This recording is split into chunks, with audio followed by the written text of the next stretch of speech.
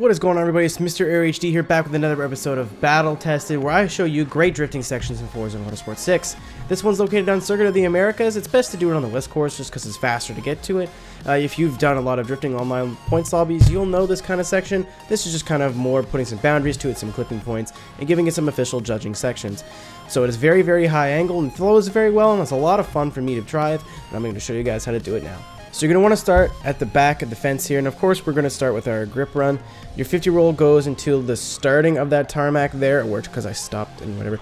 But I usually want to grip sections that I'm learning for the first time, just so I can kind of feel it out. Use this rumble strip to your advantage. You can get like one tire drop and it's not going to be that big of a deal, but use that to your advantage. Throw some big angle here on turn 1. There's a lot of opportunity for big angle on both these like really big turns. You're going to stay out wide here on your transition. Basically, you're running the racing line. If you know the racing line of this track, then you're going to be fine. Maybe stay out a bit wider than normal. Big angle here. Scrub speed coming off into like the hairpin almost. And then come out wide again. And it's fairly simple. Fairly simple. So we're going to go at it from slow-mo here as well. This is the run that you saw in the intro.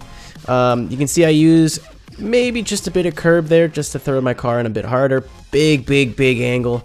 You want to use all the angle that you can, especially if you're the lead car. Just going to throw off your opponent a little bit if you can just swerve on him with the angle there. Inside clip there, and then you really want to try and stay wide. You're really going to want to cut the inside because there's technically a little corner there, but definitely stay out wide because that is where you can pull a little more angle, more outside clip because it looks cool. Then bring it back in tight. I cut the corner a little bit too much there. You don't really want to do that because that inside rumble strip can really upset you. But yeah, fairly simple section, very easy to do. Definitely reminds me of like a Sunset Club, but not really. You want to try this out with your friends, go right ahead. It sure is a lot of fun to do in tandem. So thank you guys very much for watching. If you had any suggestions for sections that you'd like to see in this video series, please let me know in the comments below. And thanks a lot. Take care. Peace. Hey, thank you so much for watching. If you liked the video, make sure to give it a like, and if you want to see more, click the subscribe button. Also consider becoming a patron at my Patreon page, patreon.com/MrAeroHD. Want to follow me on social media or want to hear the song that you heard in the video?